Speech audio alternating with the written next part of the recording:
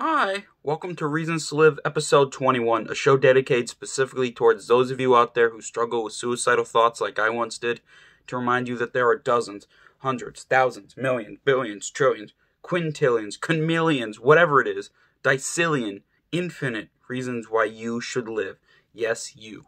You are fucking amazing. Now, I have two questions actually for you. Number one, and most importantly, how are you doing today? I truly hope you're doing well, because let's face it, you might not feel like it right now, but you deserve to be feeling good. You are awesome. Don't ever forget that, okay? Now, number two, what's your favorite television show? There are so many out there. I have quite a lot myself. Crocodile Hunter especially is an old favorite of mine.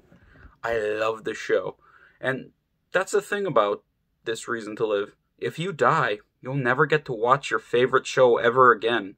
Now, I know our shows usually aren't real besides stuff like this. They're fictional characters, but as long as they're helping us, putting a smile on our faces, giving us hope, giving us inspiration, that's truly all that matters. They may be fake, but the great feelings they give you in your heart aren't fake. So, go binge watch your favorite show. Enjoy yourself. And even if you don't feel like you have this great big reason to live right now, keep at it. Watch your favorite show. That can be your reason to live right now. Reason to live doesn't have to be this great big thing that we often picture it as. It can be whatever you want it to be, as long as it helps you and brings you some sort of enjoyment. Now, before we get going, quick 1v1, if I might. Now, down in the link in the description below, I put 5 mental health resources. For our LGBT friends watching this, I put the Trevor Project and the Trans Lifeline. For those of you out there who struggle with sexual assault or anything along those lines, the National Sexual Assault Hotline. And I put the crisis text line and the National Suicide Prevention Lifeline out there for you.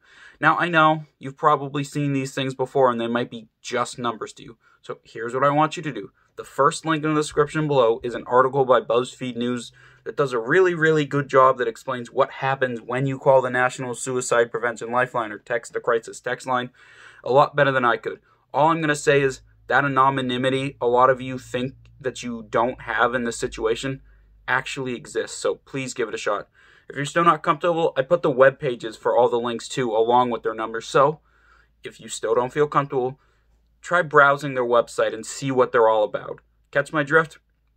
Alright, thank you guys so much for watching, but more importantly, I hope my words today were able to help you in any way possible. My name is Matthew Gonzalez. You guys can get through this. You can get better. I know you can. I believe in you.